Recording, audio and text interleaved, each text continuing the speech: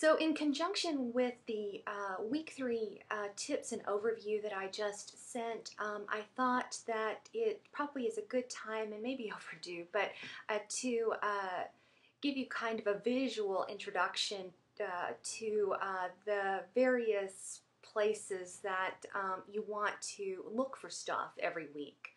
I'm trying to streamline it as much as possible, so you don't have to so that you don't have to dip around in a bunch of different directions to find what you need.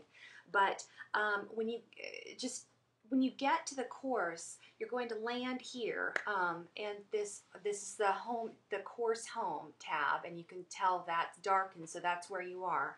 And you've of course gone through the student orientation, which if you haven't, you'll need to, and I can back out and show you that. Every time there is some important information that you need to have, I will add it to an announcement. You know, if it's a time sensitive thing. For example, I discovered that I hadn't set up the editing option in discussion area, so I posted that. Then once the feedback was available for quiz 1, I posted that, and then guess what? I discovered that it wasn't really available because I hadn't clicked the right button, and I thought that it was available, and then guess what? It still wasn't, so now it is. Someone said that the archivist said there's a position available, and then here, in many cases, when I send an email, a general email to the class, it will appear here in this top. I will also replicate it here so that you can grab it here. The email address that I'm sending your information to is necessarily the one that is tied to my Leo, just because it's really the only way I can keep up with this. So if you do not have access to your campus email account, or if you'd rather have another one tied to it, I'm pretty sure you can make that change. And if you can't figure out how, contact technology support. And in fact, technology support is useful for all sorts of things. If you're just not getting this to work the way that you want, check that. But also contact me, because I mean, if it's technology, I'm going to need to have them do that for you. But if it's something that I've created and then you're unable to hear or access, then we should probably talk about that as well.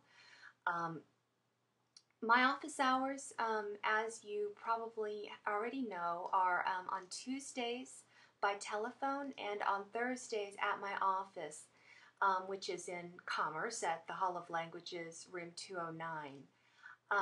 I also this is my cell phone, and I welcome you guys to use it. I just, ask that you call it reasonable hours.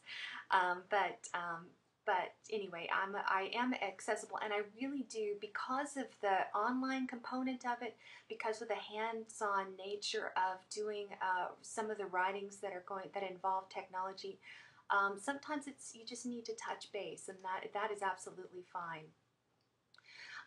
If you can't meet me during my office hours, I really do welcome appointments, and I also welcome the opportunity to visit you via live chat. There's a chat option here that which is really nice, because if we have a conversation in chat, and if you have a conversation in your I'll put this here. It's actually, if you have a conversation with your colleagues, it's actually archived and recorded, logged here, so you have access to it later.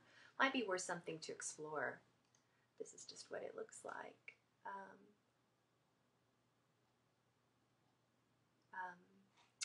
Show you.